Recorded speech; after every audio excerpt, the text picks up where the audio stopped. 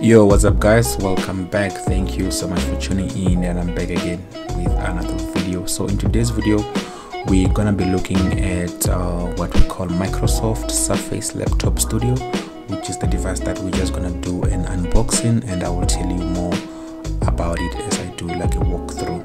So this device is obviously made by Microsoft, as we may already know by now that Microsoft is moving into a space where they're making their own hardware to work perfectly with their own software. As we know, Microsoft is a software company, and now they're venturing into space of making hardware, and it seems like they're getting it right with their hardware, as they're trying to make their hardware so optimized to work perfectly with their software.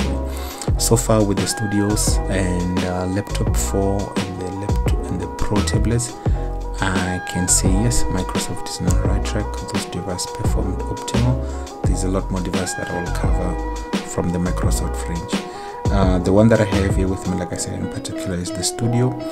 The laptop itself comes in with the silver color. I don't know if there is an option for getting it in black, but most of the ones that I've seen, they come in this color, which looks great and good. The laptop itself has two USB Thunderbolt ports, which can be used for charging and also to connect other peripherals that are in the form of a Type-C. And on the other hand, you find in a dock connector or a charge connector, and next to it there's audio jack. And obviously it has a built-in webcam, which is 1080p, and comes in with a built-in infrared camera for what we call Windows Halo, so you can actually enroll your face to lock and unlock your laptop. It doesn't have a fingerprint scanner, so obviously you either create your PIN. Obviously the laptop runs Windows 11. It comes built in with two microphones next to the infrared and the webcam, which helps you to run your meeting perfectly.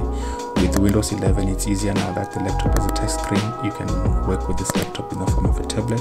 You can either cover the keyboard to have the laptop screen tilted halfway, and the trackpad will be available for you to use, and also you can use your touch screen to do your inputs, and obviously you can fold it all the way to be a full tablet. And in terms of internal specification, this comes in with 32 gigs of RAM, Core i7 11th generation. It has a built-in storage of 1 TB SSD, and obviously, like I said, it runs Windows 11.